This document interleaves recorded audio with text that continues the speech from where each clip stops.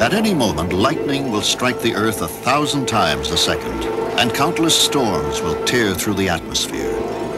Yet these phenomena are but fleeting glimpses of a far more powerful force. Today, a global search is underway to unravel the mysteries of Earth's climate. Over time, the climate of the Earth changes as dramatically as the seasons. But only now are scientists beginning to find out how and why. This is the story of their search. It begins with the fragments of a giant puzzle collected from around the world. An incredible saga is beginning to unfold of droughts and searing cold, of warm spells and eons of ice. The pieces are everywhere, in the corals of a Caribbean paradise, and beneath the sands of India in the pollen of simple plants. They can be found in a limestone cave in New Zealand and in the high reaches of the Swiss Alps. There are pieces of the puzzle in stones of an Antarctic desert and in the shells of microscopic creatures found at the bottom of the sea. Even in these skyscrapers of clay on Africa's plains, tiny creatures that far outnumber humankind are helping to change the air we breathe today. In a citadel of climate research in Colorado, scientists have created an electronic crystal ball. With it, they can plot Earth's ancient climate and peer into the future well beyond our lifetime. The picture now emerging is one of dramatic climate change that will affect all of us on planet Earth. Join us now on an intriguing journey across time and continents as scientists piece together the puzzle of Earth's changing climate.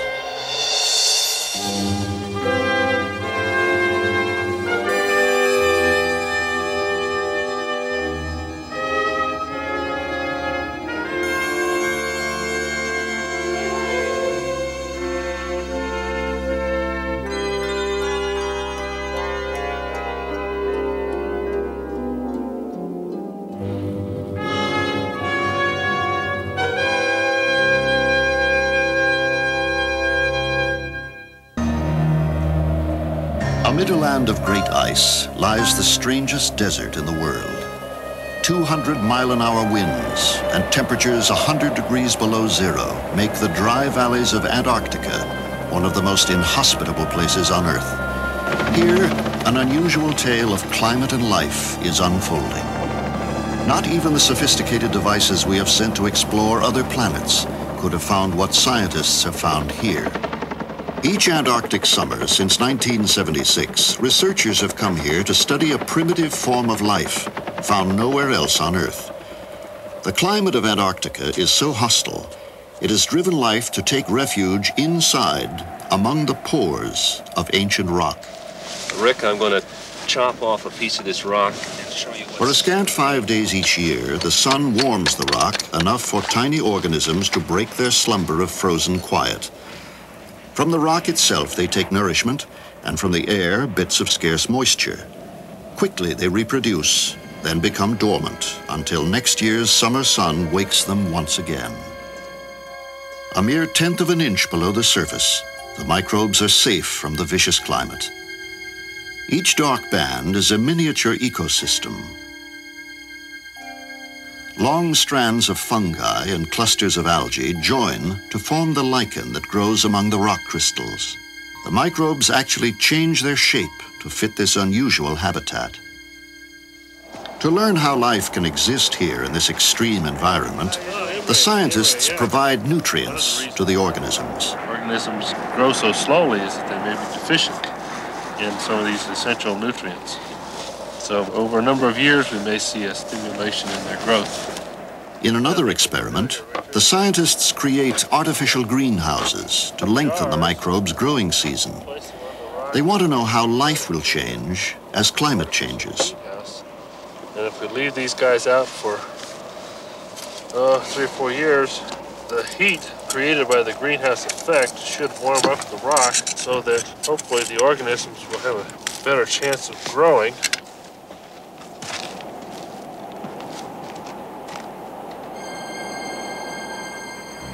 Here, in the most barren environment on Earth, life fits inside nearly every loose rock. It now seems clear that life on Earth is dramatically shaped by Earth's climate.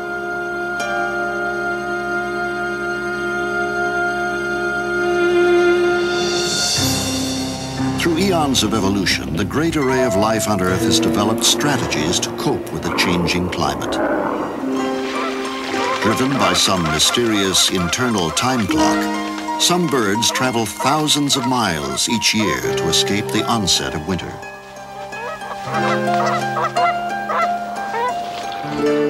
Animals that cannot flee meet the challenge of a climate turned extreme in numerous and ingenious ways. They adapt by foraging or hibernation.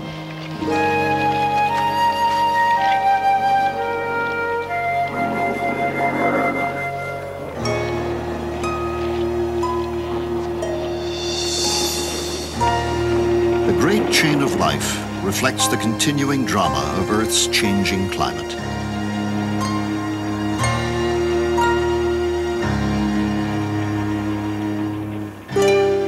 The fate of human endeavor may also be linked to our inconstant Earth.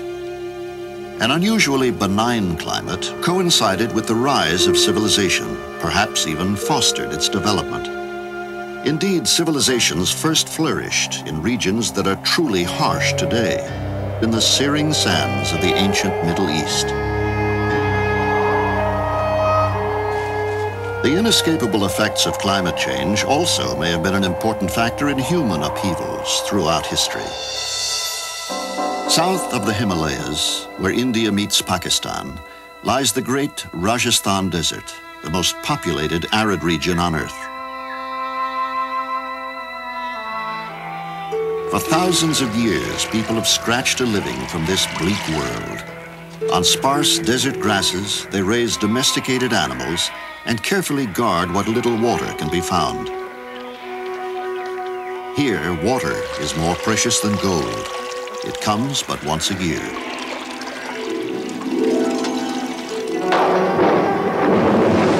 For weeks at a time, the monsoon lashes India with steady sheets of rain. Usually, summers are wet and winters are dry, but the monsoon reverses the pattern.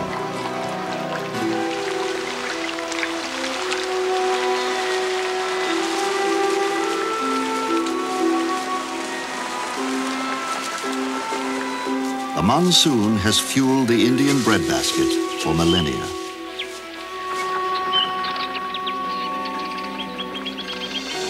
Deep in the Rajasthan Desert, these temples at Ossian bear mute testimony to the spiritual values of an ancient and prosperous civilization. They are symbols of the many cultures that have disappeared, caught in the vagaries of time and climate. As archaeologists recover the ruins from the sands, so too have scientists discovered an archaeology of climate. The ancient city of Lothal, once the seaport of the Harappan culture, now landlocked by the desert sands. For 1,000 years, the Harappans prospered here as farmers and distributors of grain. Then, mysteriously, they disappeared. Climate historian Reed Bryson of the University of Wisconsin is an expert on the monsoons. His advice is critical to the region's farmers. We'll have above normal precipitation. Bryson has also wondered about the disappearance of the Harappans. Many archaeologists believe they had been weakened by a succession of invasions.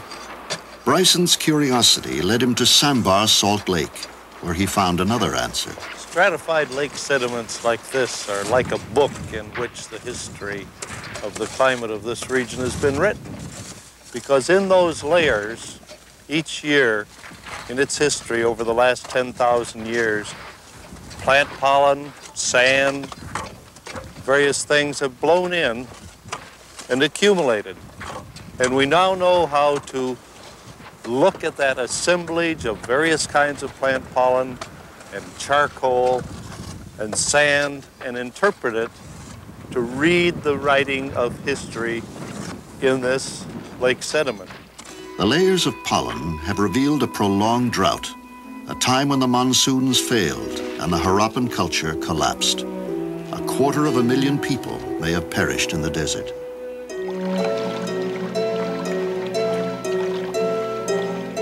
Today, hundreds of millions depend on the return of the monsoons. The study of ancient civilizations reveals that the past can leave long shadows that affect the present and the future.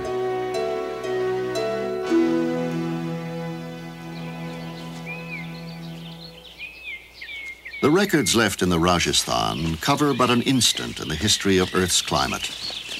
In a limestone cave in northern New Zealand, the slow drip of water has created a much longer record. Here, scientists have become explorers. With headlamps and protective gear, they seek to push the climate record back further in geologic time. Geochemists Chris and Vivian Hendy. This is the spot here. This is where we set up the plastic tubing to collect the water for the radiocarbon dating. And the next problem was we had to find a stalagmite or stalactite which would give us a suitably long time record for oxygen isotope analysis. Now, if you took these straws, they go 2 or 3 meters and then they drop off. It's better if we go to stalagmites. Now, here we have a very large one underneath us. This is Mount Egmont. As water and minerals seep through the ground above, they create the delicate architecture of the cave. Some minerals deposited when the climate was cold differ from those deposited when it was warm. The minerals actually create a chemistry that can be extracted as an historical record of the world's climate. Drip by drip, the cave forms before our eyes. Formations like these have been created over tens of thousands of years, and with them a perfect record of change in temperature and moisture of the past. Concerned about preserving the fragile beauty of the cave, Hendy and his party have hiked a mile through ankle-deep water to look for a specimen that can be removed for analysis.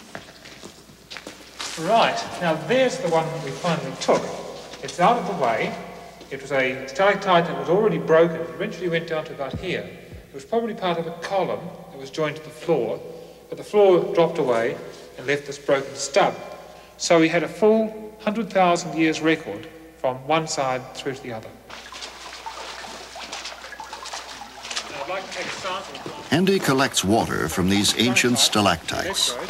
The mineral content helps him determine the age of the formations. Chemistry and composition's been changing. At Waikato University, Hendy dates and analyzes the limestone layer by layer.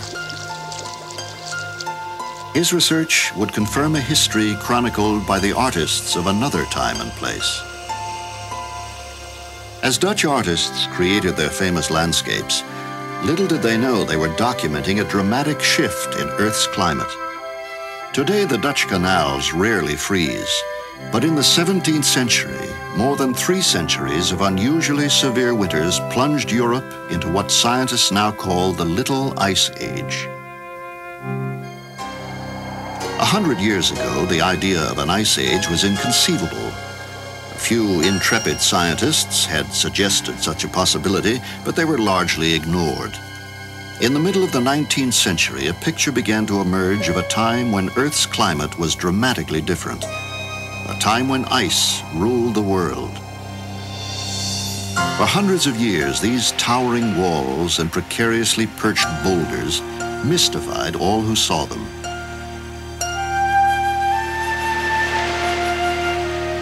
Most thought they were swept here by the Great Flood, so vividly described in the Bible. But in 1837, another persistent observer had a different idea. It was here in the Swiss resort town of Neuchâtel that the ideas of a young scientist would ignite one of the most violent disputes in the history of science. Swiss naturalist Louis Agassiz shocked the scientific establishment when he declared that the world around them was once covered by ice, more than a mile thick. To support his theory, Agassiz pointed to the strange boulders. He matched their geology to mountains hundreds of miles away. The rocks were simply too large to have been moved by floodwater. Nearby, in huge sheets of rock, he found grooves and channels. Elsewhere, he observed bedrock that was amazingly flat, as if sheared by a giant knife.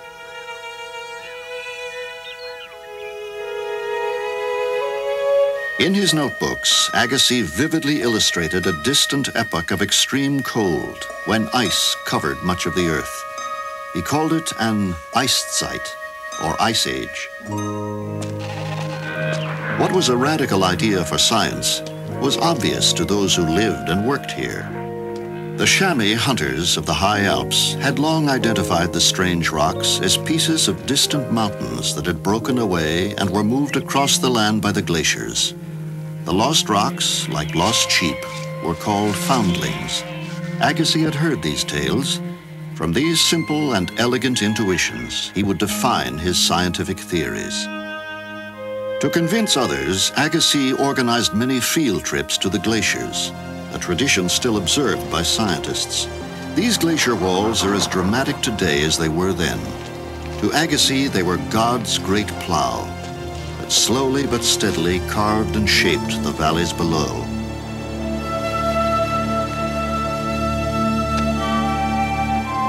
Still more startling, Agassiz argued that glaciers were the remnants of a time when ice not only covered Switzerland, but stretched from the North Pole to the Mediterranean Sea. Each summer, scientists return to explore the glaciers of the high Alps.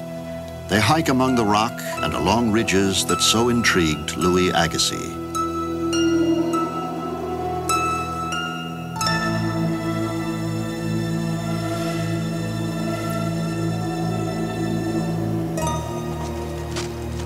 A glacier is virtually a river of ice. With an imperceptible motion, it scours everything in its path. Like a river, it flows at varying speeds to create treacherous currents called crevasses. Hundreds of feet deep, they can disappear almost overnight, collapsed by the continuous onslaught of the ice. Nearly 1/2 of the Earth's landscape has been carved by such unceasing force. Eventually, we would come to know that not one, but numerous vast and regular ice ages have dominated the planet. For most of the last million years, ice was the normal climate of Earth. An ice age begins when summer temperatures fail to melt the snow from a previous winter. Year after year, the ice sheet grows. Only the tropical climate near the equator can stop its advance. Eventually, the Earth mysteriously warms up, and the ice begins to retreat. But what sets an ice age in motion? No earthbound theory can explain the causes of such dramatic shifts in climate. Intrigued by this mystery, Yugoslavian mathematician Milutin Milanković sought to develop an astronomical theory that would account for the ice ages. He believed they were caused by changes in the Earth's relationship to the sun. We have long known that the seasons are caused by the tilt of the Earth on its axis. But every 41,000 years, the Earth's tilt varies by a few degrees.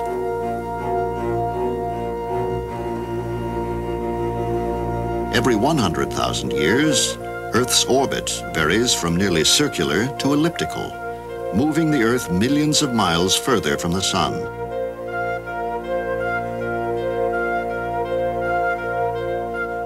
And Earth wobbles slowly like a top in space to complete a circle about every 20,000 years. The tilt, stretch, and wobble of Earth's orbit changed the distribution of energy received from the sun. It was Milanković who calculated that these changes could trigger the ice ages. Without evidence to support it, his theory was forgotten until a serendipitous discovery in the Caribbean island of Barbados. At first, scientists were puzzled by the island's terraces that looked like giant stair steps. Eventually, they determined the terraces were actually ancient beaches because the terraces contained fossils of coral like those still found along the shore of Barbados today. Since coral grows only in shallow water, The terraces suggest that sea level was once higher here. Could the terraces reflect a time between the ice ages, when sea level rose as the land ice melted? When the fossil beaches were dated, they appeared to match the astronomical cycles suggested by Milanković, a clue that his theory was right, adding one more piece to the climate puzzle. After World War II, scientists embarked on a global search for the remains of past climates on the ocean floor. A device called a piston corer is plunged through thousands of feet of ocean and into the muds along the bottom.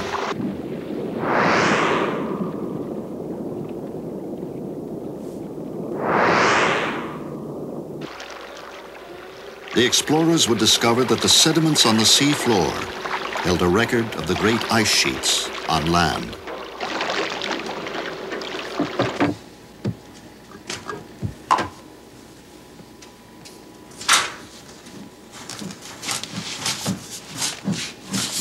In the laboratories, sea cores are unwrapped, time capsules from an ancient Earth.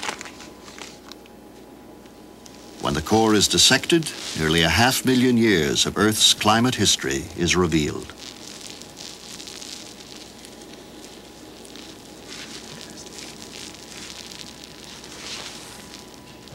At the Lamont Doherty Geological Observatory at Columbia University, thousands of cores from around the world are cataloged and stored.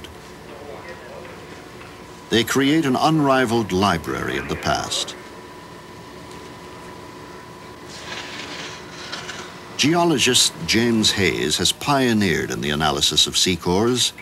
Interpretation of these ancient records is a milestone in climate science. Although the fact that ice ages had once occurred was first realized from studying the geology of continental surfaces, continents do not contain a very good record of the sequence of advances and retreats of the great ice sheets. This is simply because the continent surfaces are always being worn away, either by the abrasion of the great ice sheets themselves or by the action of rain, rivers, and wind. Now, all the particles that are washed from the continents eventually end up in the ocean, forming muds on the ocean floor, such as this core. These cores, in contrast to the fragmented record of the continents, contain a complete record of long periods of time. The cores also contain the fossil remains of tiny organisms that thrived in the ancient seas. When they died, their shells rained down to become the sediments on the ocean bottom. Layer upon layer, these shells form a vast record of changing climate. The fossils of ancient marine life are carefully extracted from the cores. As these tiny glass-like shells are sorted and organized, they begin to tell a story. These are the shells of microscopic organisms known as radiolaria. When living, these creatures are delicately adapted to the temperature and chemistry of the water in which they live.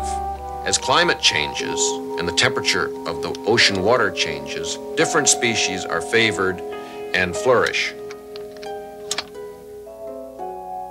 The distribution of radiolaria is linked to changes in the temperature of seawater. By charting temperature changes, Hayes and his colleagues found a cycle that matched the one suggested by Milanković. Therefore, each ocean core can be viewed as a monitoring station which carefully records changes in the ocean water that lies above it. With many cores from all over the world, we can reconstruct global changes in the ocean that accompany ice age cycles. By mapping the global temperature of ancient seas and connecting them with cycles in space, researchers have moved one step closer to a solution of the ice age puzzle.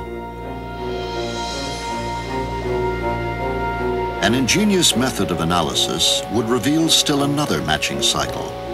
In addition to temperature, the chemistry of the ocean also changes during an ice age. The shells of marine organisms record this change. By comparing them through isotope analysis, Hayes can determine when the ice ages occurred.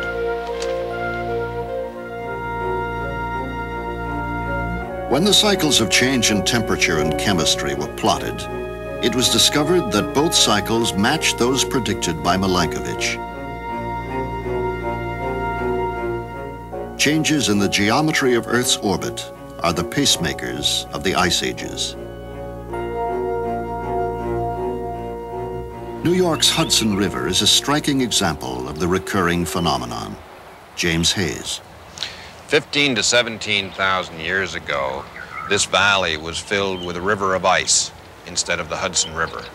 At that time, the ice in this valley drained the great North American ice sheet, which was rapidly retreating to the north. The question we must ask now is, will the ice one day return to this valley? The answer to that question is yes. For just as the change of the seasons are controlled by the geometry of the Earth's orbit around the sun, so also are ice ages. As fall will certainly change to winter, just as inevitably the ice will return to this valley. If Hayes and his colleagues are right, planet Earth may face another ice age, which could reach its peak some 100,000 years from now.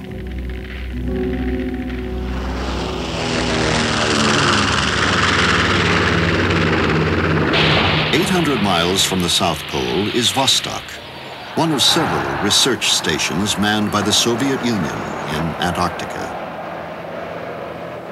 Vostok, which has recorded the coldest temperature on Earth, sits on the thickest part of the Antarctic ice sheet. The arrival of an American transport is a rare sight. This one has brought French glaciologist Claude Lorius, here to share in the celebration of an historic event. I say three words. You understand? Ruski, Amerikanski, Franzuski, Vostok, Karasho. Thank you. In 1979, the Soviets began an ambitious project. Their goal, to drill through the 2.5-mile thick Antarctic ice sheet. The technique of drilling polar ice was first developed here in Greenland. In the ice is a litany of endless seasons, as layers of snowfall are compressed over tens of thousands of years. From the ice cores, scientists hope to learn more about the climate that has ruled planet Earth for most of the last million years. The mile-long Vostok core is unique. It contains 150,000 years of Earth's history, from the beginning to the end of the last ice age. Claude Lorius will spend the next 3 months carefully sectioning and preparing the core for shipment to France. At the Institute of Glaciology in Grenoble, he will begin the long and painstaking analysis.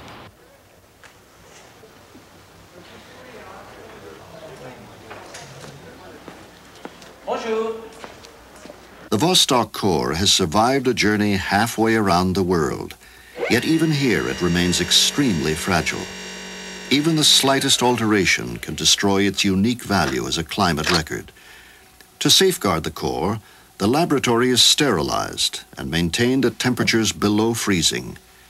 To eliminate contamination, only the heart of the core is used for analysis.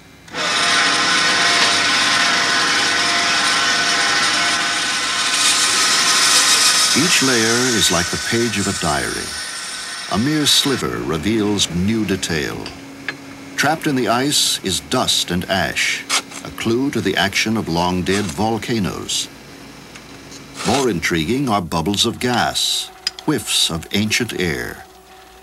Seen under polarized light, the ice becomes a kaleidoscope of color and form. Among these tiny crystals is all that is needed to determine the temperatures and chemistry of the atmosphere during the last ice age. One of the most provocative finds is a record of carbon dioxide in the atmosphere of the past. Coring has confirmed that the carbon dioxide level during the last ice age was significantly lower than it is today.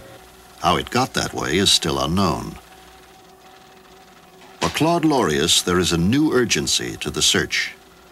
If we want to understand current change of our terrestrial environment and eventually be able to predict future conditions, I think it is first very important to establish what were the past changes and see if we are able to understand them and explain them. I think this is a necessity if we want to make projection to the future.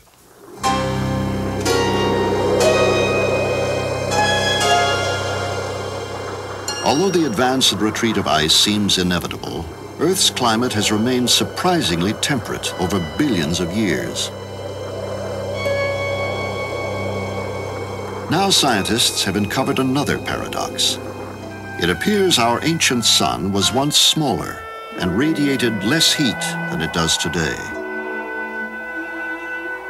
If the sun was faint, snow would gradually accumulate and the planet grow colder and colder.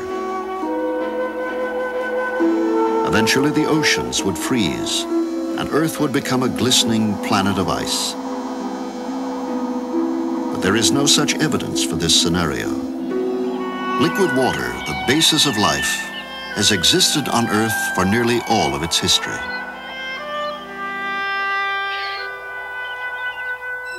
A clue to the mystery can be found millions of miles from planet Earth. When the first probes ventured to Venus and Mars, they discovered atmospheres fierce and alien to our own. Venus is hot and noxious. Nearly 900 degrees Fahrenheit at its surface, its rocks glow red. This hothouse climate exists because the thick acid clouds contain an extraordinary amount of carbon dioxide.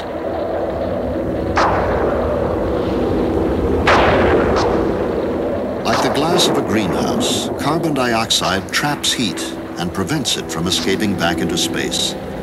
The atmosphere of Venus contains some 300,000 times more carbon dioxide than planet Earth. If, long ago, Venus had liquid water, it boiled away into the atmosphere of this hellish world. At the opposite extreme is Mars, a frozen planet. A land of massive volcanoes, its landscape is testimony to the violent activity that once may have pumped enough carbon dioxide into its atmosphere to warm the planet. The scoured surface of Mars suggests it was once warm enough for liquid water to forge deep canyons and river valleys and to carve great floodplains. But somehow Mars lost its ancient atmosphere, its liquid water disappeared, and what remains is a frozen, decimated world.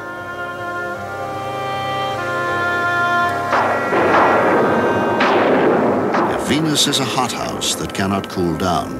Mars is a world that cannot warm up. Extreme worlds of fire and ice.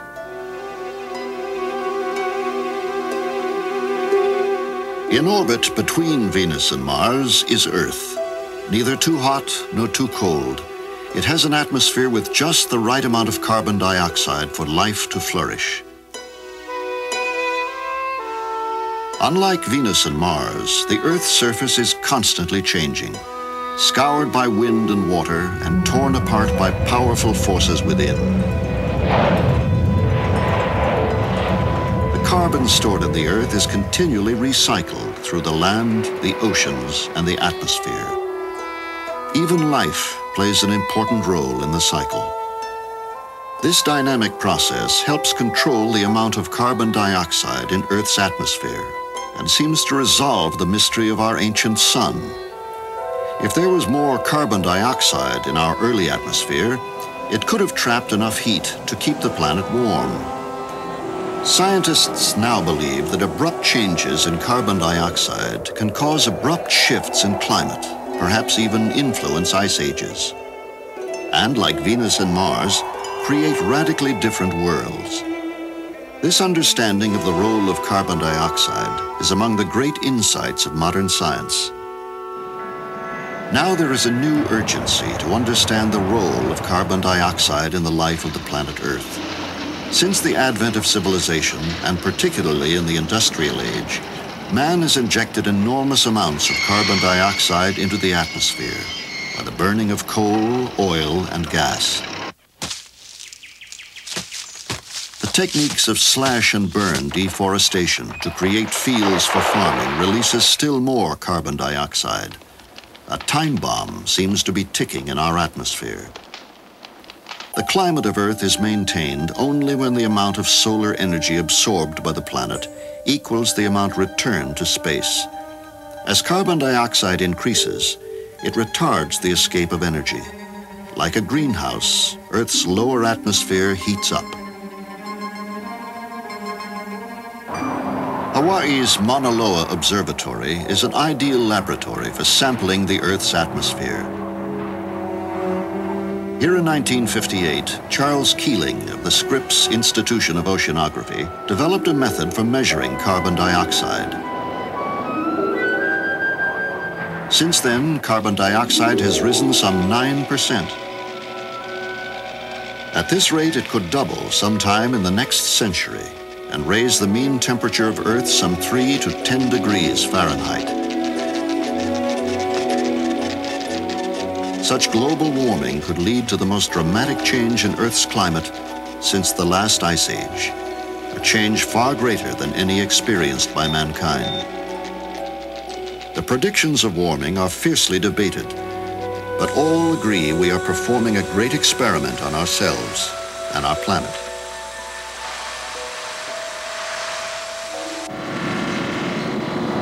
The results of a potential carbon dioxide warming may eventually be seen here. Since the International Geophysical Year in 1958, Antarctica has become a natural laboratory where the dynamics of ice are explored by scientists from around the world. Here, global warming would create a special threat.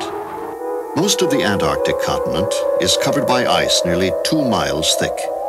Much of it rests not on land, but in the ocean. It is unstable and susceptible to movement.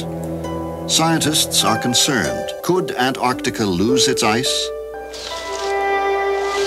They explore even the slightest change in the vast and complex ice cap.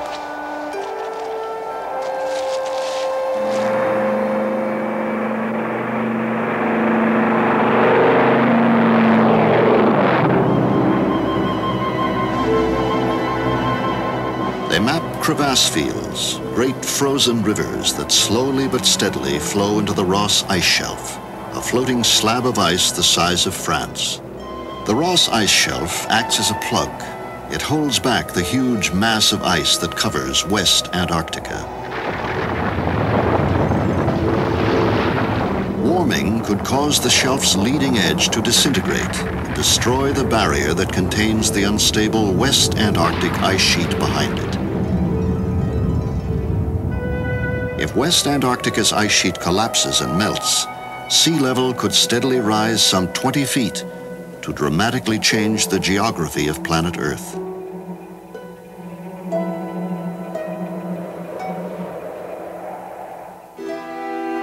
Venice, the crown jewel of the Adriatic. Latticed by canals that form its streets, Venice is often flooded by storms at high tide.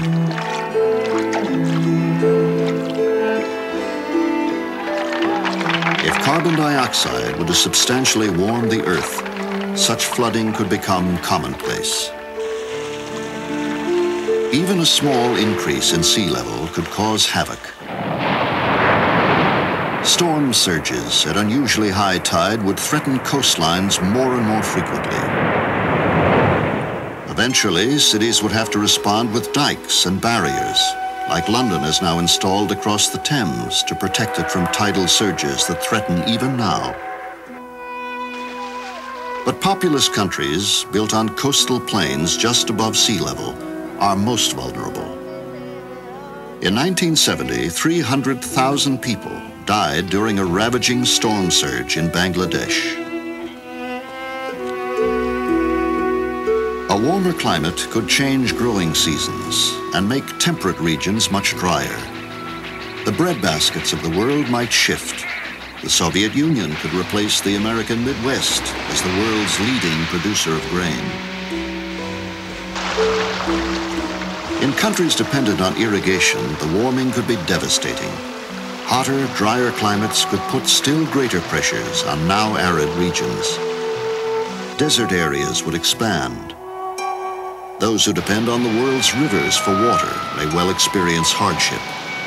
The Colorado River, which delivers water to America's desert states, already loses more than 3/4 of its supply to evaporation. Rising carbon dioxide would also act as a global fertilizer for green plants that thrive on it. Explosive growth could radically alter ecological balances that have evolved over billions of years. We know that climate shapes life. We can only guess at the impact on life from a rapid and major change in global climate. Still, there is a great uncertainty about the consequences of a global warming. Some undoubtedly would benefit, others would suffer. The consequences of a carbon dioxide warming are serious enough to be considered the most important challenge in modern climate research. At the National Center for Atmospheric Research in Boulder, Colorado, meteorologist Warren Washington designs experiments called climate models that simulate the atmosphere of Earth. This is one of the world's fastest computers. It is able to do 100 million operations per second. We're able to do things that we couldn't do 10 years ago on the computer. For example, we're able to generate a computer model of the atmosphere that simulates the winds, the temperatures, the pressures, the rainfall, the snow cover over 23,000 points over the entire globe.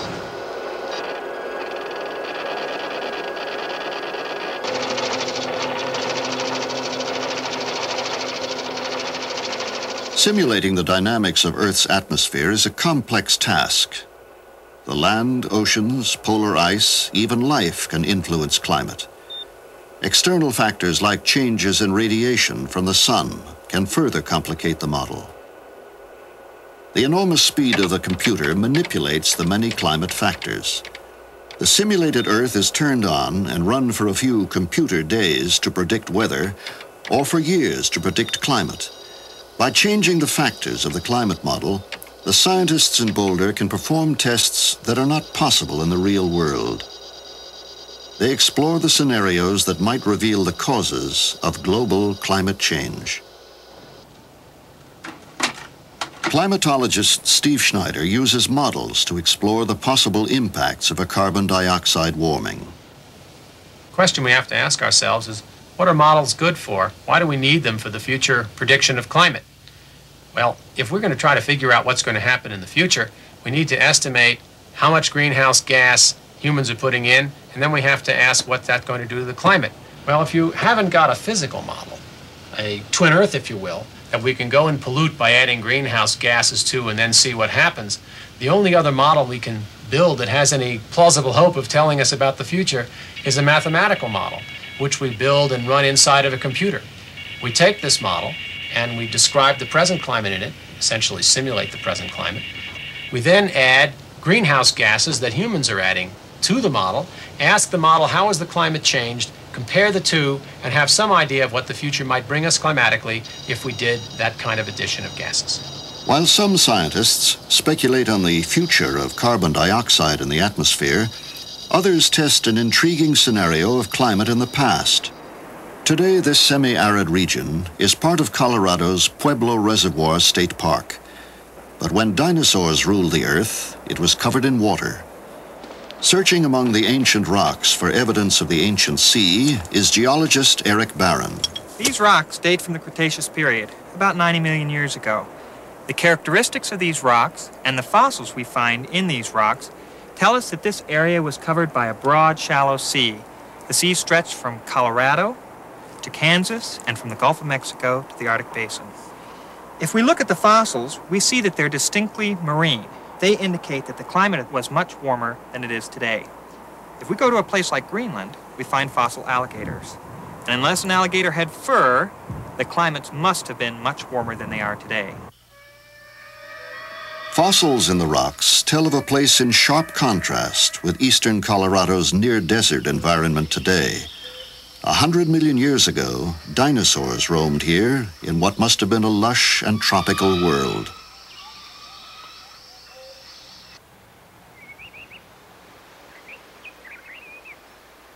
At the National Center for Atmospheric Research, Eric Barron uses a computer model to find out what might have caused such warmth in Earth's past.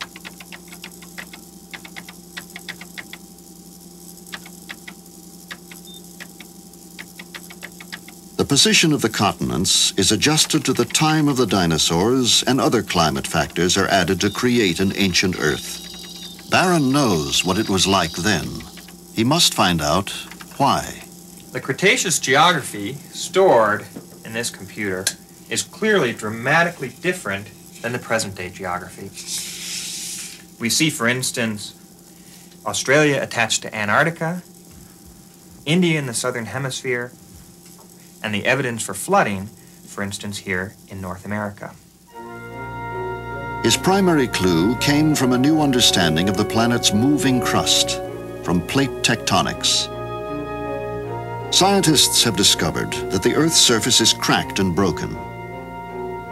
In the middle of the oceans is an undersea mountain range where a fiery drama begins the creation of Earth's crust.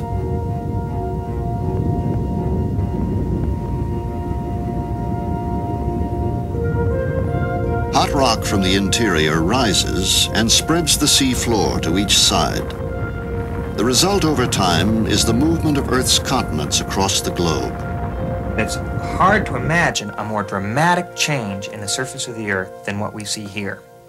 What is so incredible is that when we plug in this dramatic change in Cretaceous geography into a climate model, we achieve only 1/3 of the warming necessary to explain Cretaceous climates.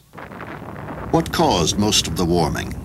At the sites where seafloor is created, explorers in deep-diving submersibles have found towering vents that spew gas and carbon dioxide into the ocean. Gases from the vents eventually escape to become part of the atmosphere.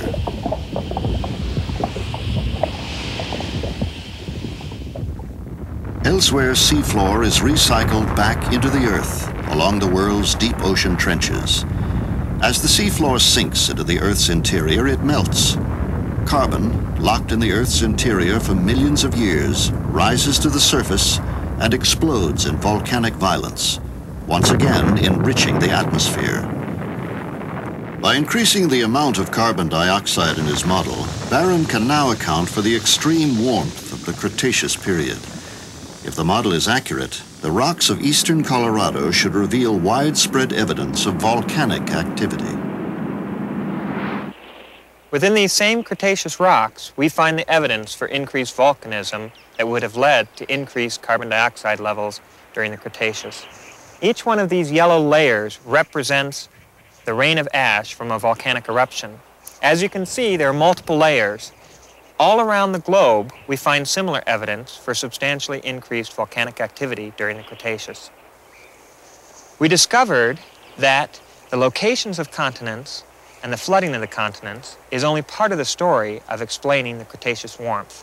A combination of all of the data and the results from climate models strongly suggest that a CO2 greenhouse effect may have played a major role in explaining the extreme warmth of the Cretaceous.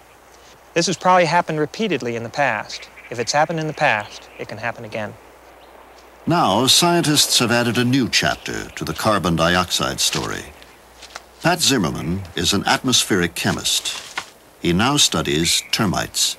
In the wild, their populations remain in check, but Zimmerman believes the accelerated clearing of rainforests and grasslands may lead to a population explosion that could well influence world climate. There already may be as many as 3/4 of a ton of termites for every human being on Earth. We think that global termite populations could be increasing.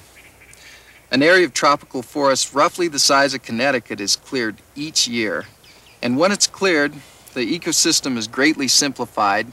The whole decomposer chain is removed, predators are removed, and that allows termite populations to really explode. Creatures of antiquity, termites have inhabited the Earth for 100 million years. Long studied for their complex social structure, Zimmermann is now monitoring termites for methane, one of a number of warming gases like carbon dioxide. Methane has doubled over the past 150 years, and scientists are concerned about its long-range impact. To measure the amount of methane a termite can produce, the insects are placed in a jar together with a piece of wood. Each jar is attached to an instrument that will analyze how much wood is converted to methane.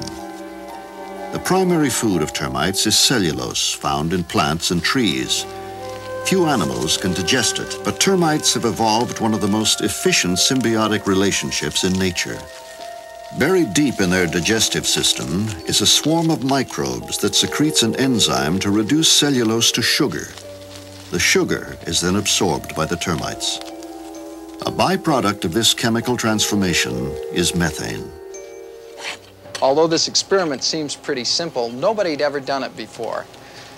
People had realized that termites could emit methane as long as 50 years ago, but nobody had the capability to be able to quantitate the emission rate, and nobody realized that there were enough termites in the world so that that emission could potentially affect the chemistry of the Earth's atmosphere.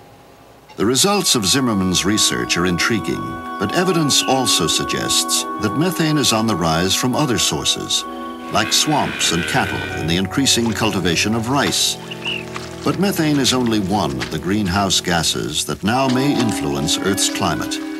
If these gases continue to increase, they could double the warming effect of carbon dioxide early in the next century, faster and much more alarming than previously thought.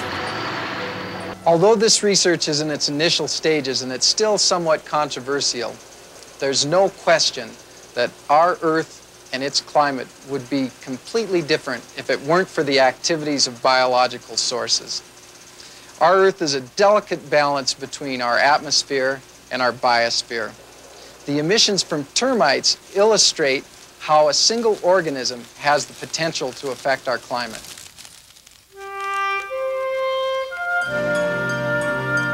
Sometime in the 1990s, climate scientists expect to have conclusive proof whether the current warming trend is larger than the normal fluctuations we observe in climate. Climatologist Stephen Schneider. We in the climate sciences face a big challenge. When are we going to have a global understanding of the climate system, how it will change, and how it will impact upon people and the rest of the planet Earth? The trouble is, we know that we have greenhouse gases increasing. We know that they can have a global effect. It's not new to think that there could be environmental problems. They go back decades. In fact, they go back centuries. The London smogs are a good example, but they were local. Acid rain is another well-known example, but it tends to be regional.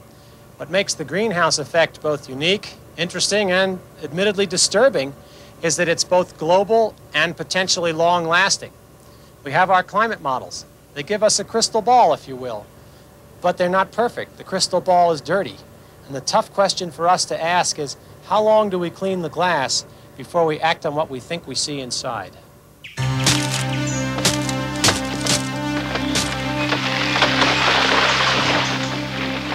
For the first time, man may play an ominous role in the future climate of planet Earth. Although climate changes seem inevitable and the processes that determine it are still not understood, the human species is now a major player in the drama. Today, new tools and technology help scientists assemble the pieces of the climate puzzle. We have now begun to understand the factors that influence the climate of planet Earth.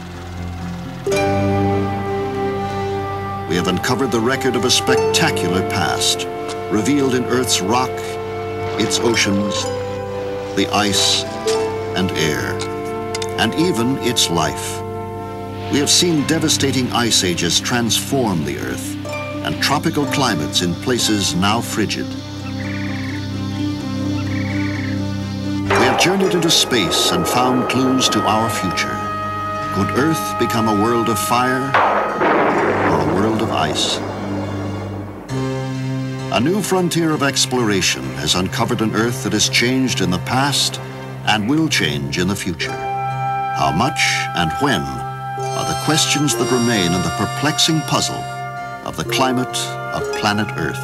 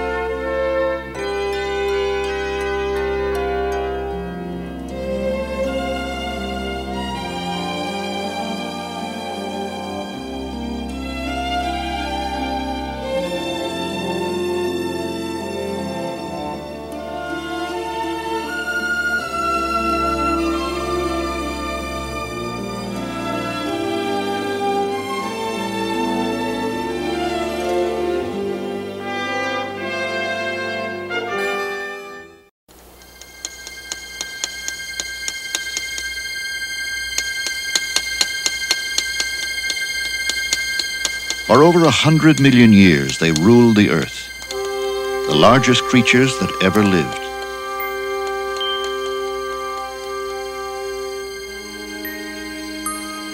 And then suddenly, mysteriously, they disappeared. A force even greater than the great dinosaurs may have wiped them out in a single stroke. Now, in one of the most intriguing stories in science, researchers are finding clues that link the disappearance of these great beasts to events in space. The trail of discovery begins on a hillside behind an ancient Roman town and leads halfway around the world to the Badlands of Montana.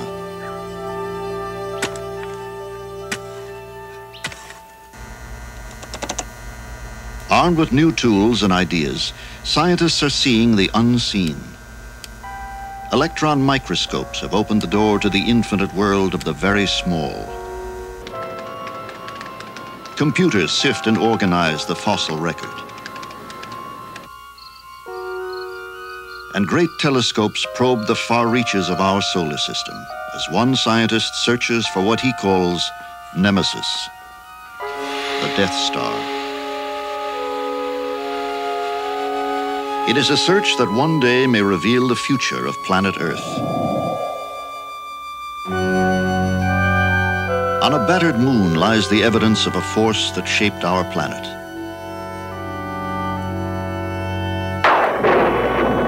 Beneath the hostile clouds of Venus may be the landscape of a primitive Earth.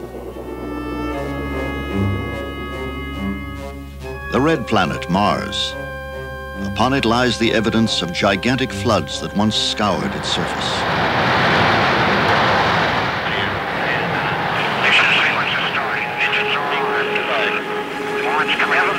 We cleared the tower. Join us now on a voyage of discovery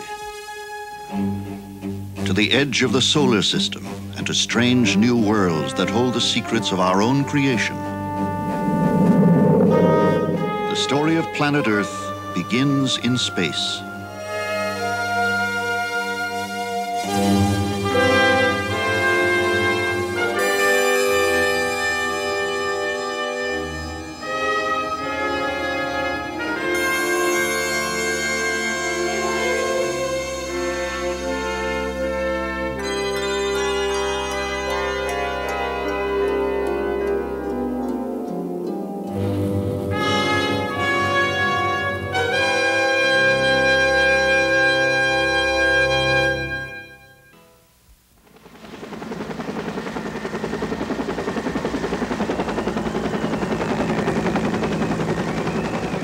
The Allen Hills of Antarctica, one of the most forbidding places on Earth. An unlikely setting in which to begin the exploration of our solar system, But in these bleak ice fields are clues to its earliest history.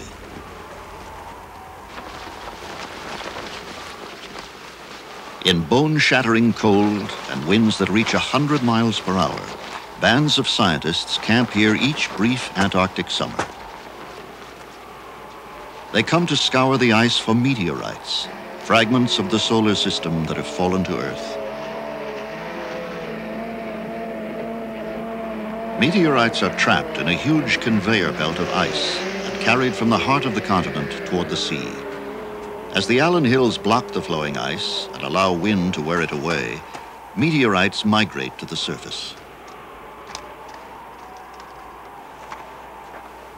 These tiny lumps were created by the same tumultuous processes that created the sun and planets.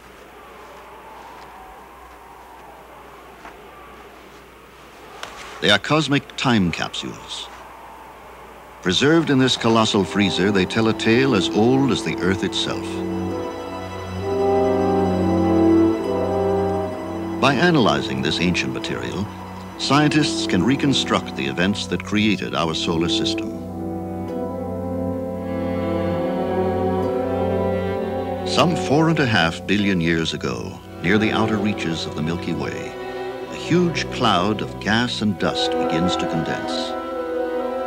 Billions of miles across, the cloud collapses into a flat spinning disk, the solar nebula. Within the disk, particles collide and adhere, and the primordial sun and planets struggle to emerge.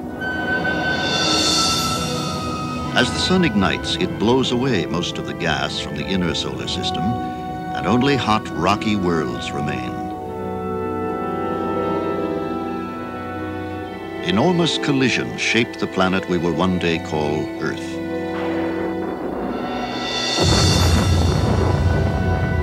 Perhaps one last immense impact spins off matter that will become the moon. The Earth begins its slow transformation into the planet on which we live today.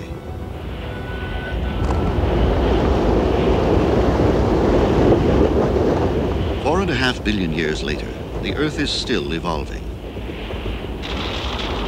We inhabit a restless, shifting planet whose surface changes in endless cycles of creation and destruction. Most of the Earth's history is preserved in its rocks, but vast chapters are missing. The very earliest rocks from Earth's first billion years are gone, destroyed by its incessant activity. How can we know what happened on Earth before its restless geology erased the record?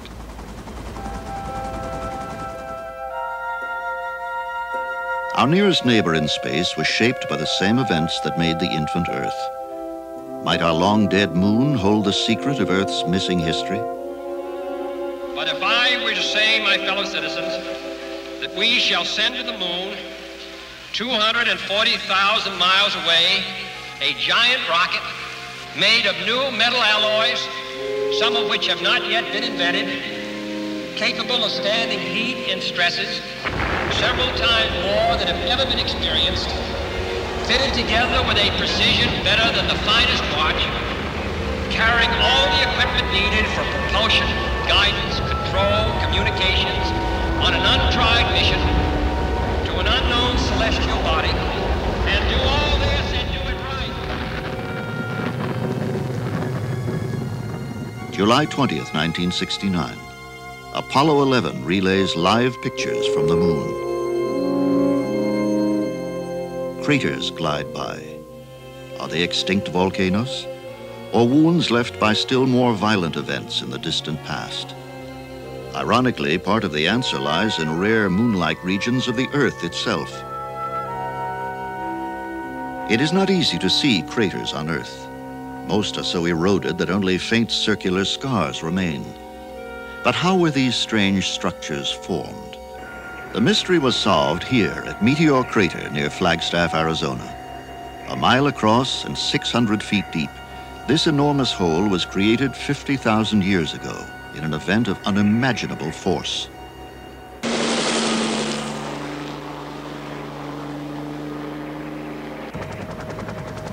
Many scientists believe that Meteor Crater was the remnant of an old volcano.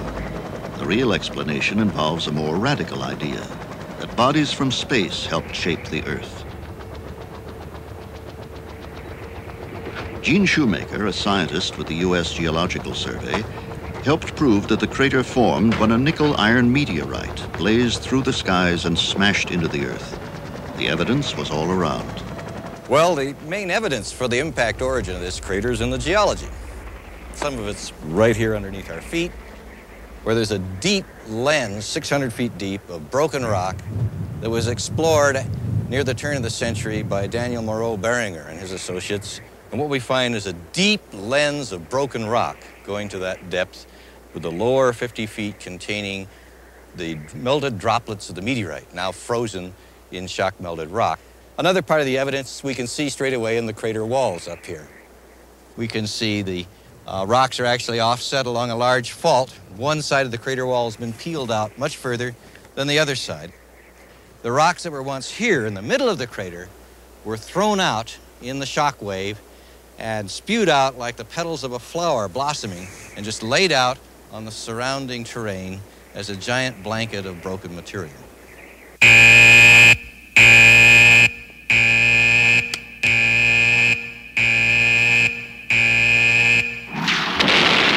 Collisions with Earth are extremely rare. So, to study their role in the formation of planets, scientists invent ways to make their own. Planetary geologist Pete Schultz and his colleagues at the NASA Ames Research Facility near San Francisco perform unique experiments to demonstrate what happens when a body from outer space strikes the surface of a planet. With an instrument called a vertical gas gun, they reconstruct these great collisions. 400 frames per second up here. Right.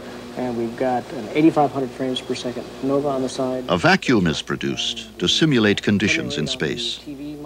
Then explosions are recorded in extreme slow motion. 200 frames per second with the 2000. Good. So we should be pretty well set. At 25,000 miles an hour, the gun fires metal pellets down a barrel more than 3 stories long.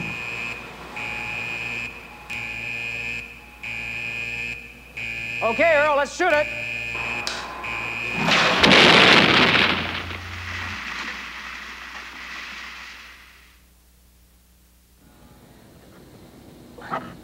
Let's take a look and see what we've got. This sequence shows the crater as it grows. It grows in a very orderly process. It's not chaotic. And under a vacuum condition, there's nothing to interact. And we can see the ejecta curtain simply move out as a wall of debris. Very early times, this wall of debris actually has the ejecta moving upward and outward. At later times, that ejecta is moving downward and outward. But the net effect is still this wall of advancing material. You can see that the ejecta curtain moves or turns into clumps. And these clumps eventually will impact the surface as it moves outward in this very orderly process.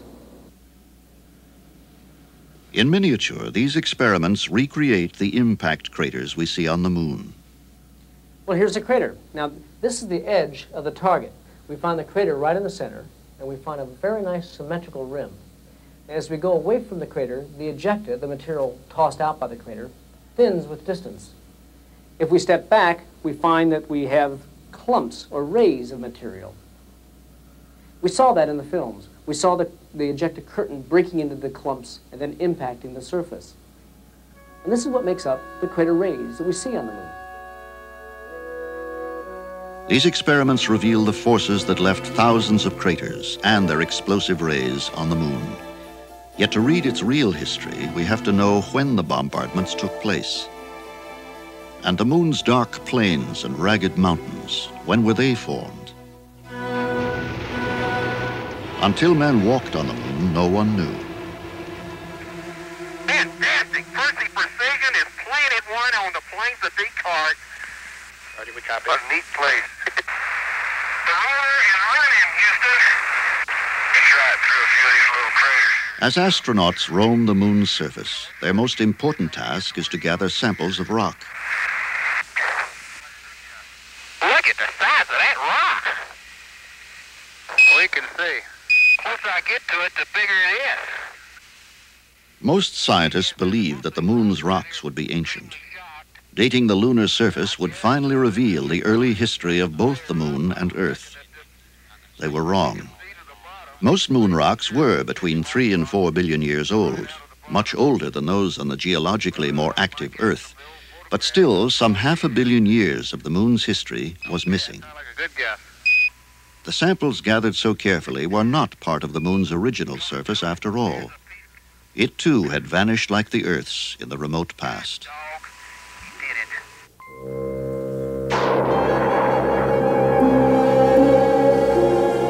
As more samples were returned, the early chapters of the moon's history began to emerge. 4.5 billion years ago, the initial formation of the moon is complete. Its surface, heated by repeated impacts, cools.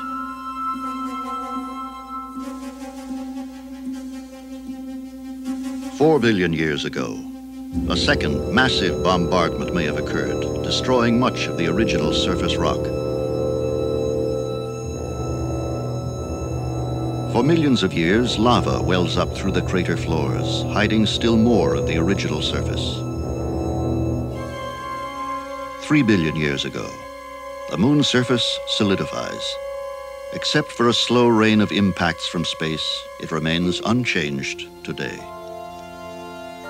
Our journey to the moon provided a surprise. Bombardments in space are not occasional catastrophes, but the most important force in the formation of planets.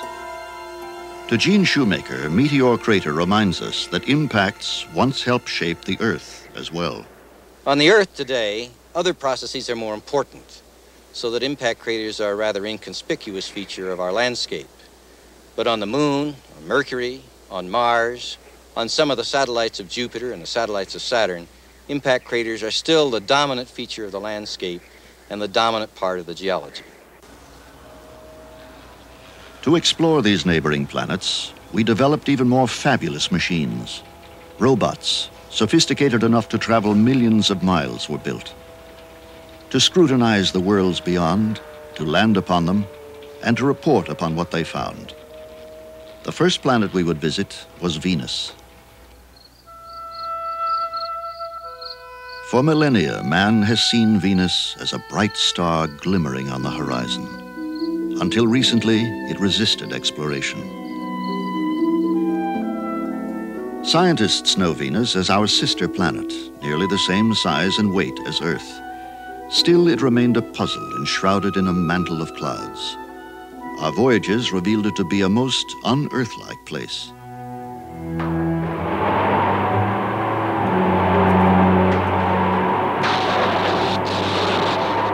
If we could descend through the dense atmosphere of Venus, we would find it filled with carbon dioxide, racked by storms and bolts of lightning.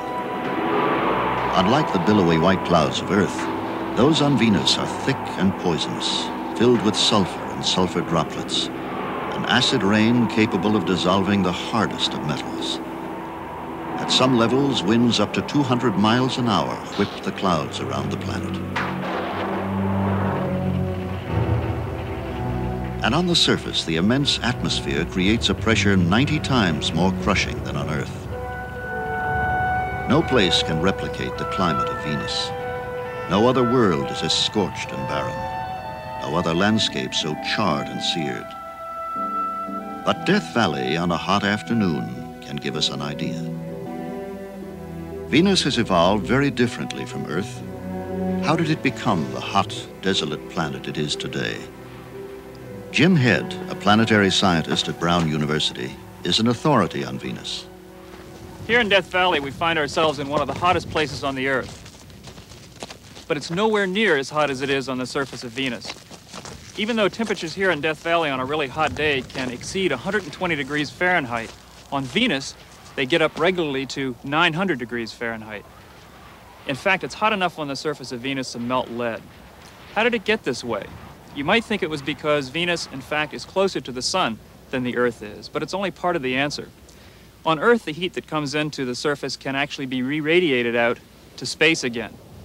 On the other hand, on Venus, the very dense, thick atmosphere acts as an incredible greenhouse, a global greenhouse, which traps the heat underneath the surface of the cloud layer and builds up the heat over time. Only the Soviet Union has successfully landed probes on the surface of Venus. Before they were destroyed in the hostile atmosphere, they radioed back images of a strange and hellish world.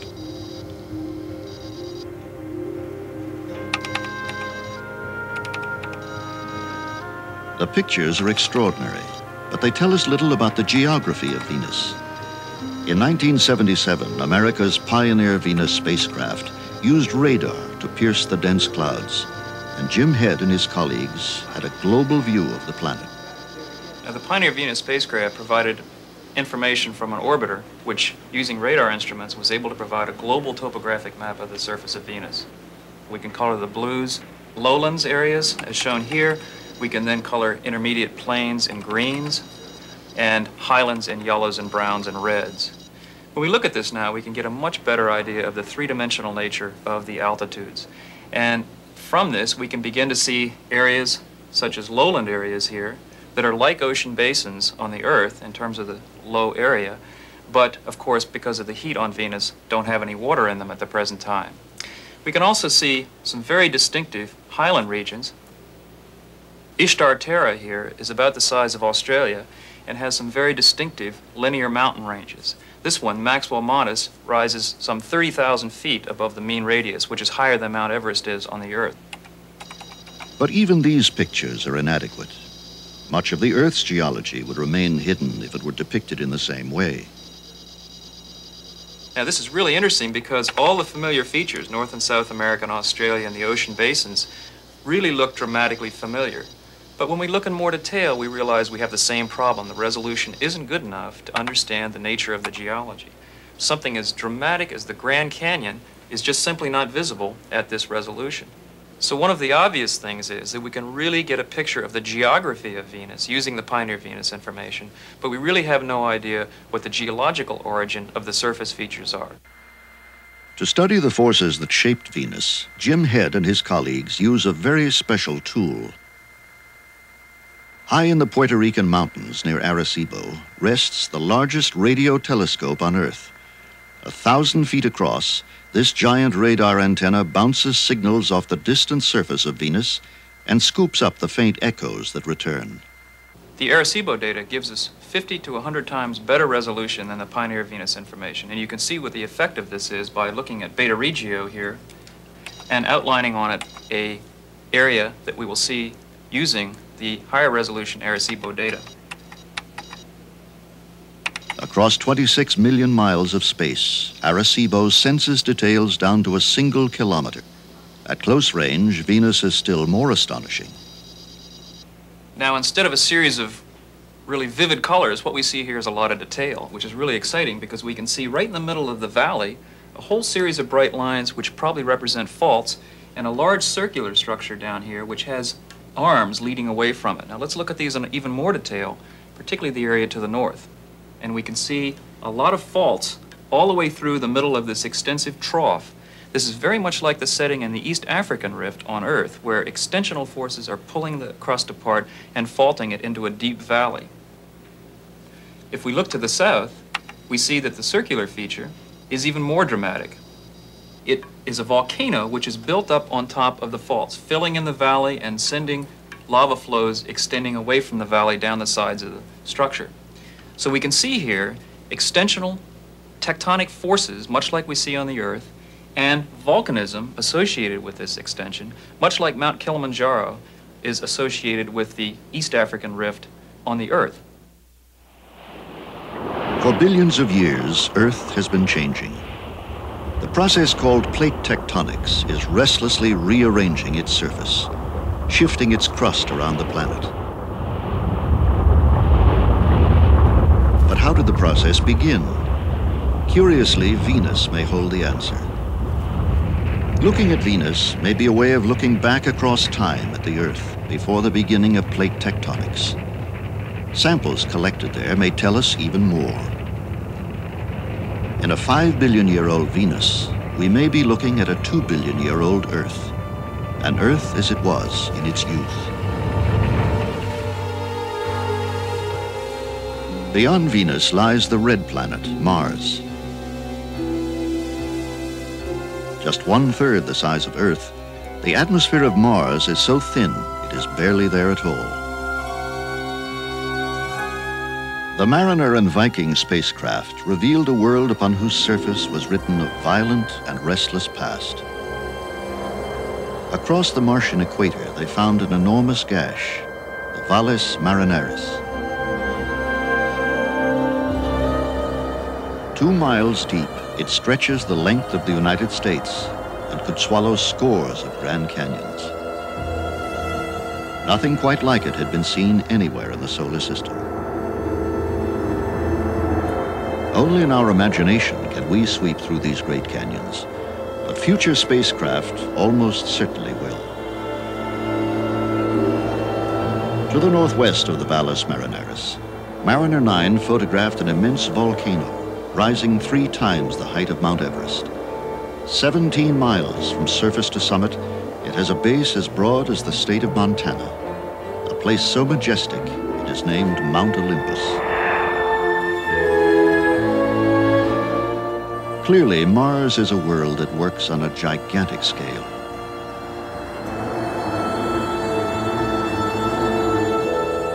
We Earthlings have always found Mars intriguing, even before we sent probes to investigate.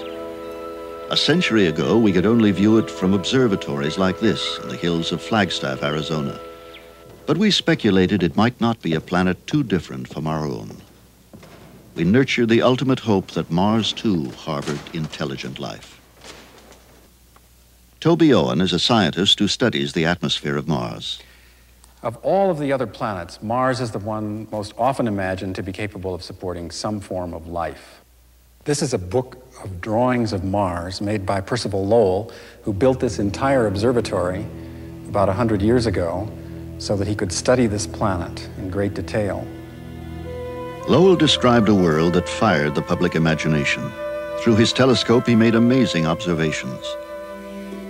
Each year, he watched the planet's ice caps wax and wane. During the Martian summer, he observed dark areas spread across the face of the red planet. These, he proclaimed, were the blossomings of Martian forests. Carefully, he recorded these changes in his notebooks. Vegetation was not the only kind of life Lowell saw on Mars. He believed it was the home of a desperate and dying race, one that had built a vast network of canals to carry water from its polar ice caps to the parched cities at its equator. As proof, he mapped an intricate system of Martian aqueducts and predicted that one day we would find the inhabitants of an ancient civilization. That is not how things turned out.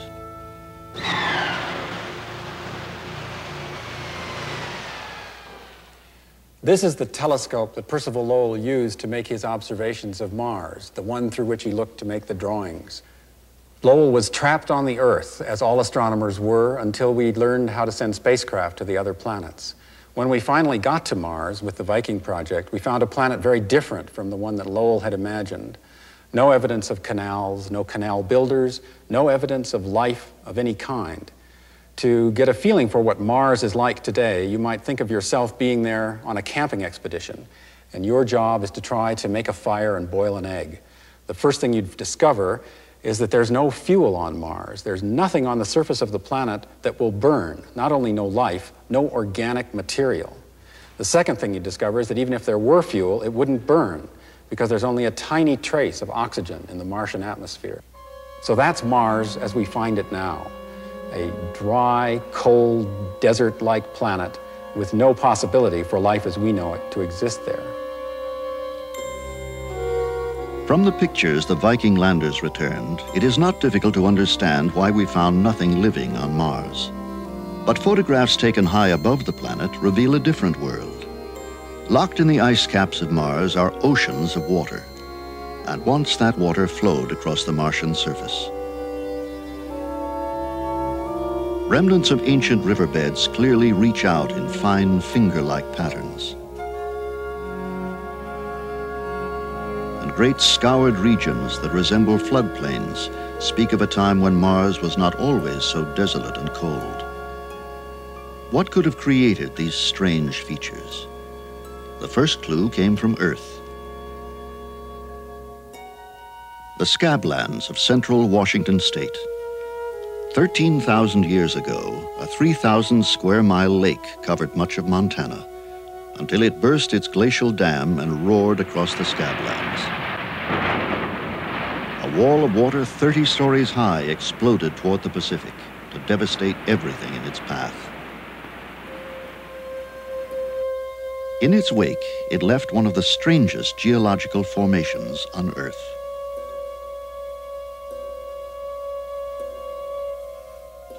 Like great scars upon the skin of planet Earth, the scablands remain, proof of the power unleashed by a catastrophic flood. Normally, these canyons and buttes would take millions of years to form. The flood gouged them out in less than a single week.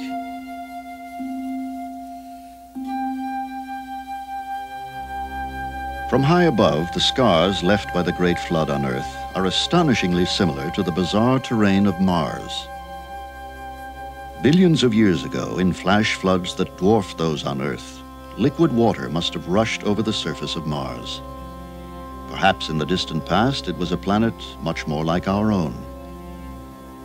If water was present on Mars, it may have harbored life. Toby Owen believes that once Mars had a much warmer climate and held liquid water. It would have had a much thicker atmosphere, a blanket of gases to trap heat, just as the atmosphere of Earth does today. That atmosphere would have been rich in carbon dioxide, which is a very good gas for holding heat in once a planet gets warmed up. It would have exerted enough pressure, just about twice as much as we're experiencing right now, to allow liquid water to exist on the surface.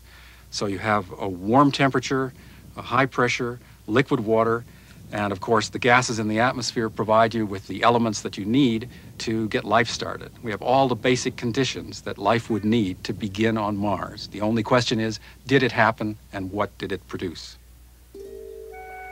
In Shark Bay in Western Australia, there are clues to what life on Mars may have been like. Here, organisms similar to those that flourished everywhere on Earth 3 billion years ago still live. They are stromatolites, rocky domes built by microbial communities. For more than 1 billion years, they were the dominant form of life on our planet. If Martians ever existed, they very possibly looked like this. But Mars lost its atmosphere and its water. The planet froze, and the thread of life would have been broken. Percival Lowell's desperate race of canal builders never did rule Mars, but if ever there was life on the planet, it was no less doomed. Mars is the last of the rocky, Earth-like planets. Far beyond it is an entirely different kind of solar system. In 1977, the Voyager spacecraft set out on a grand tour of these strange, faraway worlds. 400 million miles from home, the first stop is Jupiter, a huge, vaporous planet of gas. A remarkable infrared picture reveals Jupiter as never before. With no solid surface, it continually radiates heat from its core. Had it been several times larger, it would have ignited to become a second sun. 300 times more massive than the Earth, Jupiter spins almost 3 times as fast. Images radioed back by Voyager are computer-enhanced to reveal curious patterns that cover Jupiter's surface. The Jovian atmosphere is filled with clouds that twist and turn in 1,000 shapes. Huge anticyclones disrupt the planet. The largest is the Great Red Spot, big enough to swallow 3 Earths. Sped up, the tireless activity of Jupiter's turbulent atmosphere comes to life. Countless storms are driven by heat from deep within the planet. Around Jupiter orbits a bizarre system of moons. Each holds surprises for the scientists who first see them. Callisto is scarred by giant impacts that have left concentric patterns of rings across its icy surface.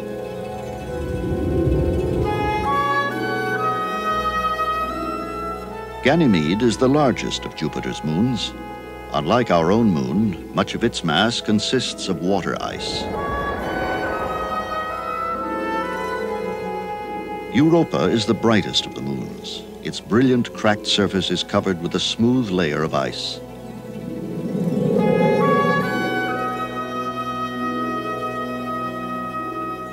As Voyager photographs Io, one of the strangest stories of the mission begins to unfold. What caused the markings on this oddly mottled world? At the Jet Propulsion Laboratory in Pasadena, Torrance Johnson is a member of the Voyager's imaging team. As we got closer and closer to Jupiter, Io began to look stranger and stranger to us. The picture you see on the screen here is more or less typical of what we saw in the last couple of weeks before encounter. We thought we'd start seeing very large impact basins, craters such as we've seen on the Moon, Mercury, and Mars. We could see strange markings, but no signs of craters. We couldn't, when we were actually looking at these pictures in real time, fully interpret what we were seeing. But what we did know is that we were looking at a geologically very young surface, and that the surface must be renewing or resurfacing itself in some manner. This image, made for spacecraft navigation, supplies the first tantalizing clue. When it is enlarged and enhanced, a faint smudge appears over Io's limb. Voyager has captured a volcano in action, the first ever seen outside the Earth. Voyager uncovers how the eruptions are produced. Io's volcanoes consist of hot sulfur compounds that explode at hundreds of miles an hour. Towering plumes rise 200 miles above its surface. As it flies by, Voyager captures 8 more active volcanoes. Seen in these remarkable pictures from space, Io is riddled with clear evidence of multiple eruptions. Huge volcanic craters dot its surface. And giant lakes of molten sulfur present a look of decay and disease. Io is a tortured world. Caught between the gravitational fields of Jupiter and Europa, it is constantly stretched and squeezed. As heat from inside escapes, the moon literally turns itself inside out. 500 million miles beyond Jupiter, Voyager encounters Saturn, another astonishing world. Saturn's greatest glory is its intricate system of rings. More than 100,000 miles wide, they may be less than 100 yards thick. The 3 main rings seen from Earth prove to include a dazzling array of ringlets within the rings. One day they may help us better understand those forces that shape the disk from which the solar system itself was formed. Beyond Saturn are still other worlds. Icy Uranus with its peculiar upright rings, and Neptune with its moon Triton, colder, more mysterious, and more distant still.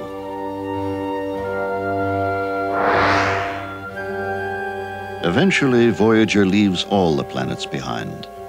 Beyond the last outpost of our solar system is the Oort cloud, a shell of cosmic debris that remained after the planets were formed. The Oort cloud, where comets reside. Unexpectedly, the debris from this faraway place may have profound effects upon planet Earth.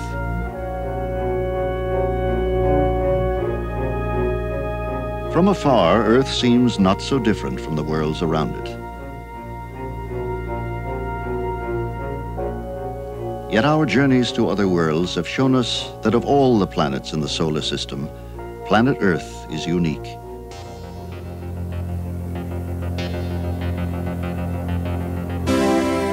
Blessed by its distance from the sun, our planet has become a great blue oasis in the solar system.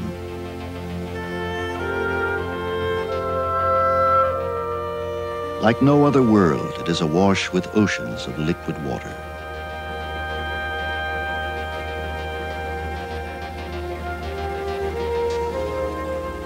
Its air is rich with oxygen, and for billions of years, its temperatures have remained constant. It is a stage upon which geology and chemistry have worked amazing miracles.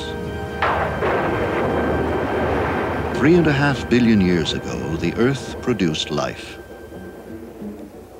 From the humblest beginnings, life has grown, spread, and evolved.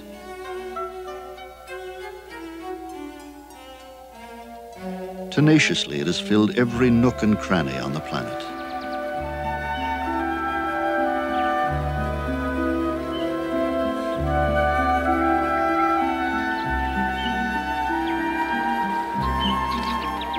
Yet the bewildering variety of life has undergone immense change. Species that now roam the Earth have not always been here. Evolution favors the fittest. Thousands and thousands of families of animals have come and thrived, and then disappeared.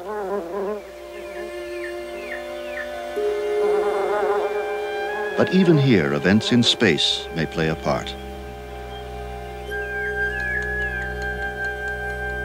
This quarry in Utah contains an entire hillside filled with the remains of huge creatures that once lived and breathed, and now are gone. Dinosaurs once lived here, the largest and most spectacular animals ever to walk the planet.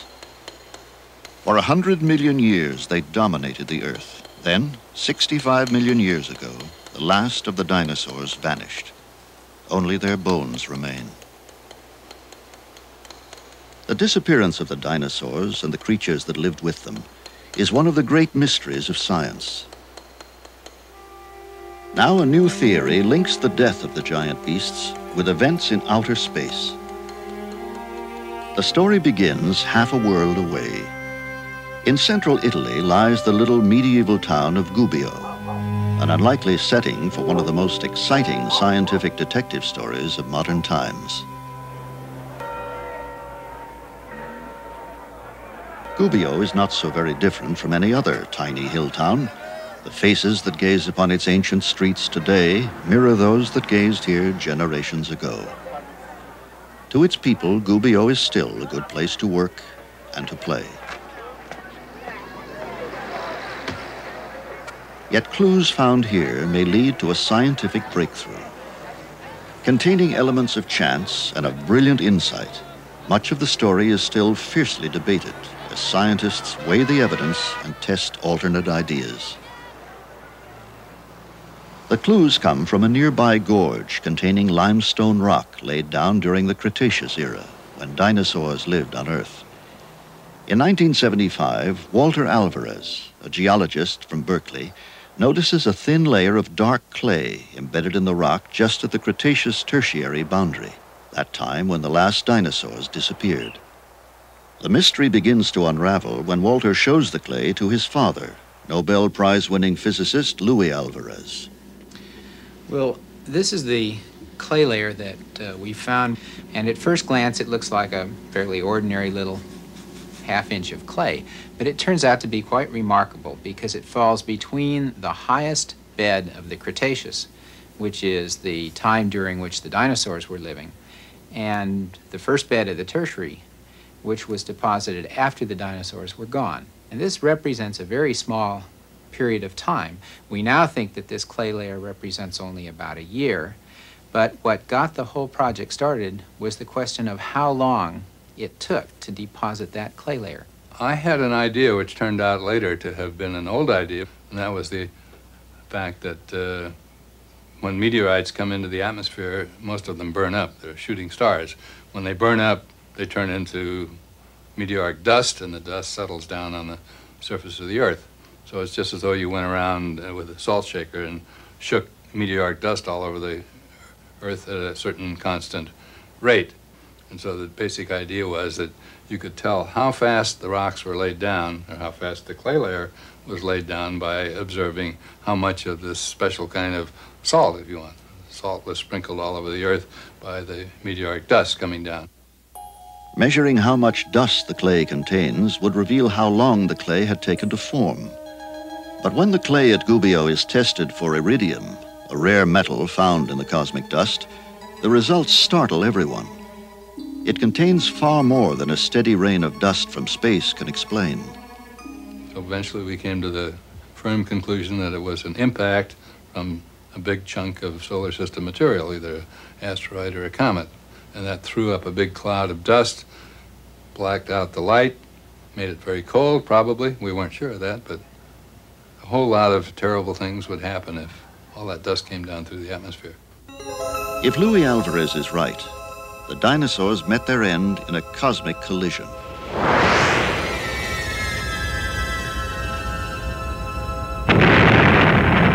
Dust thrown high above the atmosphere rapidly circled the Earth. Sunlight was blocked, and day was turned to perpetual night.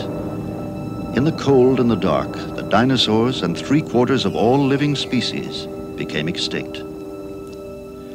As the dust slowly cleared, it formed the clay layer and revealed the desolate face of a devastated Earth. It's an elegant idea, but is it true? The same clay layer has now been found in dozens of sites, but might it have come from volcanic activity here on Earth? Bruce Bohor, a geologist with the U.S. Geological Survey and an authority on volcanic clays, decides to investigate for himself. Bohor knows these rocks at Brownie Butte, Montana, contain pollen and spores from plants that lived with the last of the dinosaurs. Using them as a guide, he quickly unearths the Cretaceous-Tertiary boundary, the time when the dinosaurs disappeared. The lowest rock that we've exposed here is a dark carbonaceous shale, which is the last of the Cretaceous sediments. We know that from the pollen and spores. On top of that is this pink layer, which is the fallout layer.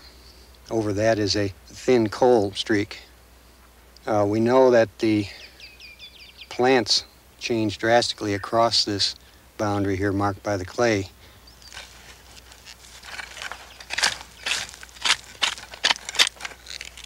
When we found this clay and dug it out, it looked quite a bit different than the ordinary volcanic ashes that we've been finding. It was harder, it was pinker, it was much finer grained, and these reasons plus the location at the approximate Cretaceous-Tertiary boundary led us to believe that it was something special. Under an electron microscope, Bohor examines fragments of the clay. Treating them with acid, he notices that particles of quartz remain. The particles contain the clue he is searching for. Well, this is a normal appearing quartz grain, one that you might see from any sedimentary rock or igneous rock or volcanic. It shows no particular features on the surface. It's fairly smooth. But let's look around in the sample and see what else we can find.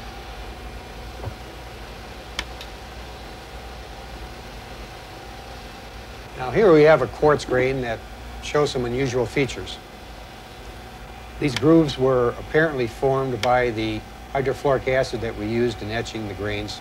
We had never seen anything like these features on these quartz grains throughout examination of thousands of rocks of various types. We went to the literature and found out that other people had seen something like this, but only at the sites of known impacts of meteorites upon the Earth or at the sites of nuclear explosions. So the quartz in the clay was formed by an impact, too. It convinces Bohor that 65 million years ago, an enormous impact shook the Earth. But have these visitors from space devastated the Earth more than once? The story moves on. At the University of Chicago, Jack Sepkowski has found another twist to this intriguing tale. He is compiling a list of the animals that became extinct in the past 250 million years. Carefully, he notes the time when each creature lived and when it died. With over 3,500 families on file, it is the most complete record that exists. Intrigued by the cosmic impact idea, Sepkowski begins his analysis. The results are unexpected. The peaks on the graph reveal a whole series of mass extinctions, some large, some small. More remarkably, they are not random extinctions.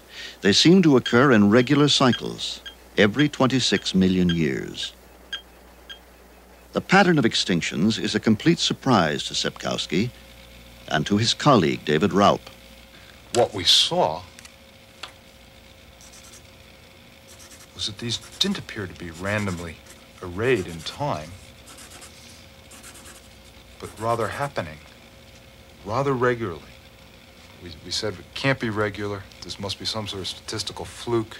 How do we go about testing that? Each one of these events is not an entity unto itself, but part of a regular pattern. So if we're going to understand extinction, we've got to understand each and every one of these extinctions, and not just one.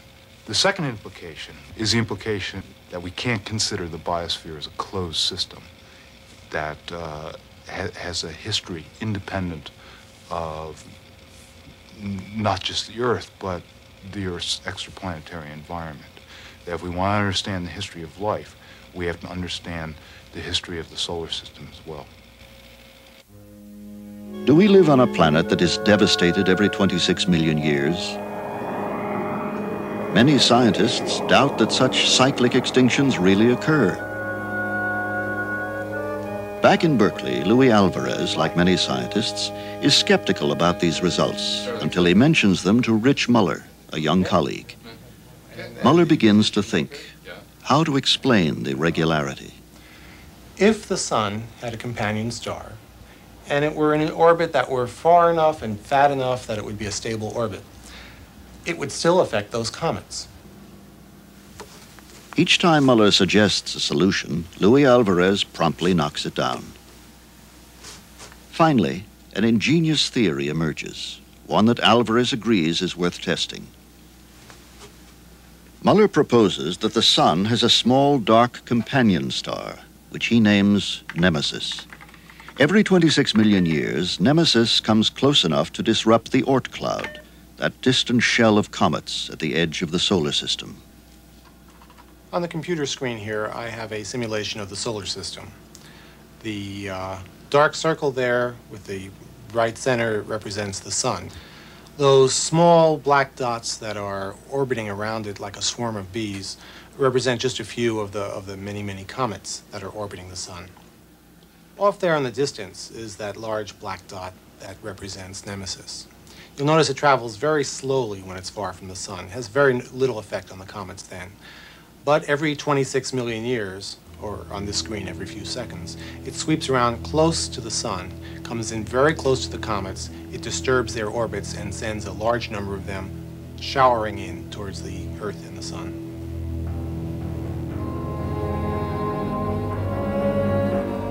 Rich Muller's bold ideas are not as bizarre as they appear. The sun might have a companion, since most of the stars we can see are part of multiple star systems. If Nemesis does exist, it should give us little to fear. It will not be back for 15 million years.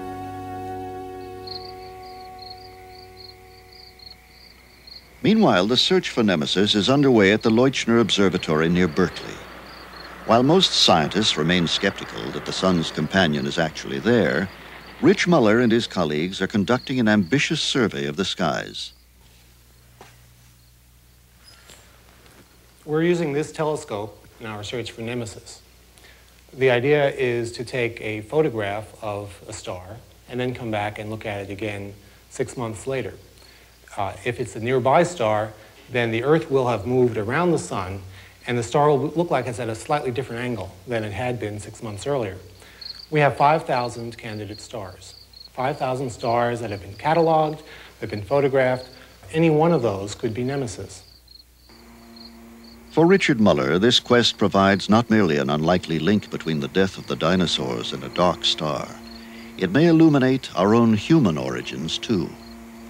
The mammals were around for a long time, but they were never able to take the Earth away from the dinosaurs until the dinosaurs were wiped out. The whole picture that we have of where we came from and where we're going is affected by this. I find it exciting because it's not just physics, it's not just astrophysics. It's biology, it's evolution, it's paleontology. It's a question of why are we here? The search for Nemesis may be in vain. Scientific attempts to understand the world around us often are. As other researchers develop competing ideas, science moves on. The real meaning of the clay layer, the regularity of the extinctions, and the existences are all hotly debated. From each conflict, truths will emerge.